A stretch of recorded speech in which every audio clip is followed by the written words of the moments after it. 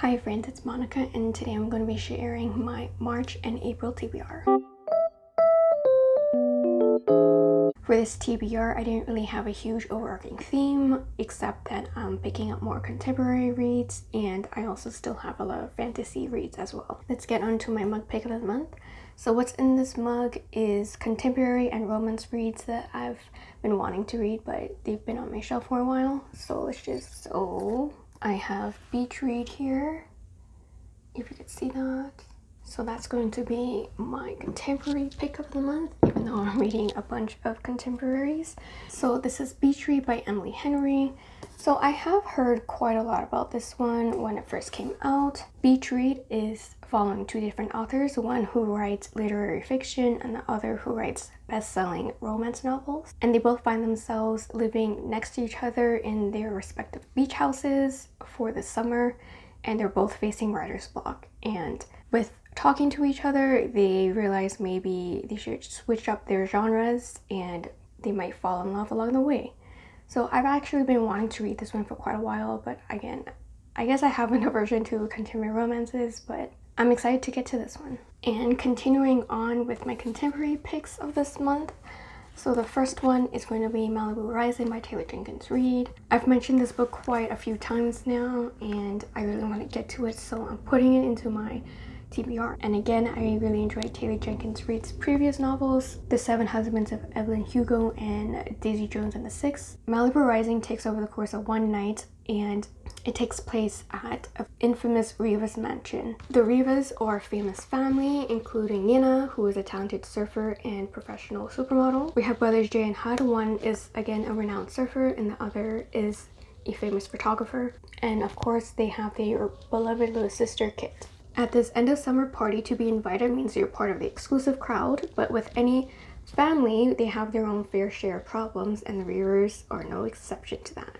And by the end of the night, the mansion is up in flames. So I'm really excited to get to this one. I do have it on audiobook and ebook, so let's hopefully get this one read. So my next contemporary pick of the month is Things You Save in the Fire by Katherine. I haven't read from this author before, but I hear that her books are really good and I'm really excited to get this one. So this one is centered around Cassie, who is a female firefighter in a Texas firehouse, but unfortunately she has to move to Boston to help her mother. In Boston, the firehouse that Cassie is working at is quite old-fashioned. It's a bit run down and has old traditions such as hazing.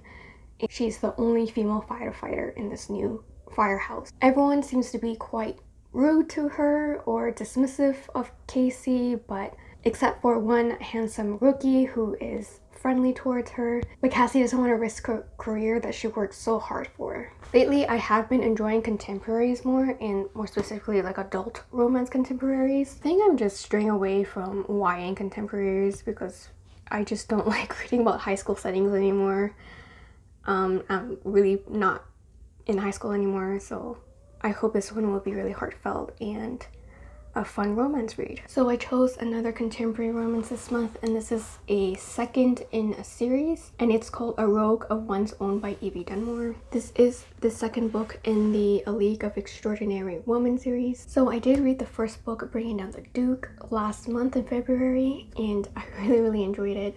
So I wanted to pick up the sequel and see if I will continue enjoying this author's writing. And you can hear my full thoughts on Bringing Down the Duke next week in my February wrap-up, and I'll link that up above once it's uploaded. So this is a historical fiction series, and each book focuses on a separate couple. A Rogue of One's Own is centered around Lucy, who is an Oxford suffragist, which means a person who's advocating for equal voting rights, especially for women. Lucy and her band of suffragists have finally raised enough funds to take control of a London major publishing house to ultimately use it in a coup against the parliament. However, a rogue from Lucy's past is standing in her way and getting in the way of her goals. They butt heads, and Lucy is determined to not allow this man to disrupt her carefully laid out plans, even with the intense romantic tension that is brewing between them. I really hope to enjoy this one as I did with Bringing Down the Duke. Let's see what I think about it in my wrap-up. And moving on to my fantasy picks, I chose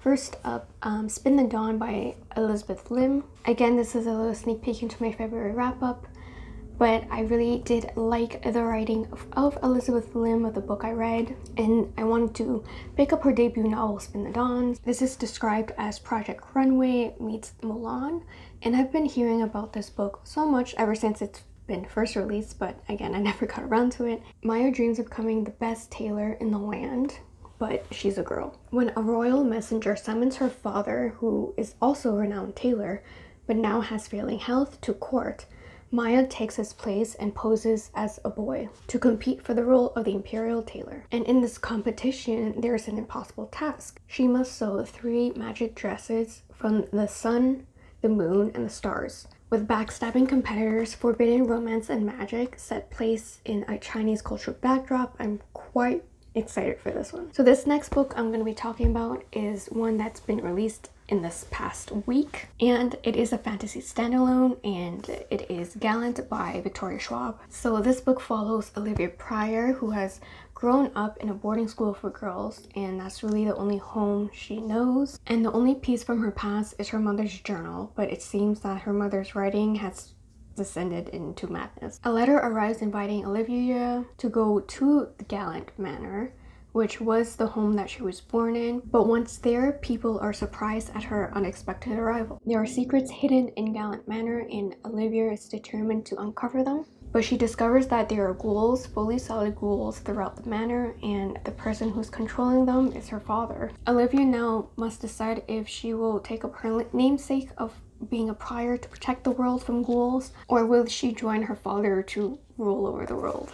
I'm quite excited for this one, and it does take place in, I think, a creepy magical manor, which will be a really fun background for the story. My next fantasy book pick is Jade City by Fonda Lee. This is another series I've seen a lot of people on BookTube talk about and love, so I'm really hoping to get the series started. Jade City is about 2 crime syndicate families who control the island of Kekon. On this island, they produce rare magical jade, which grants you superhuman abilities. We're following the Call family, who is known as a Greenbone clan, who has previous generations of jade wearing warriors that protected the island. But now the island's more modernized, and the Call family helps upkeep the island through commerce and construction. But there's brewing tension increasing between the Calls and the rival clan, and that might just bring war to the island. I'm looking forward to the intense politics, intergenerational blood feuds, and magical kung fu in this one. My last fantasy book I chose for this TBR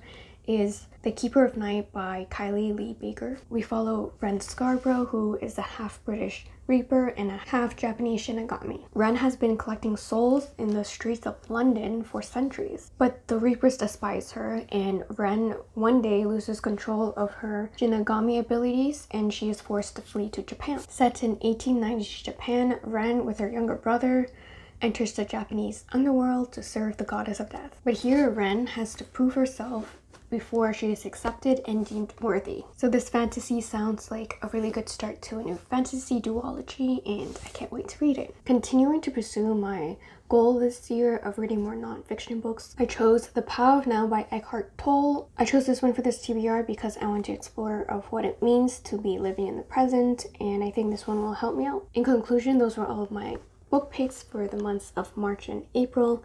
I hope you enjoyed watching. Comment down below a book that you are excited to get to this month or in April. Don't forget to give me a big thumbs up, hit that subscribe button down below, and ring that notification bell to not miss any future uploads. See you soon.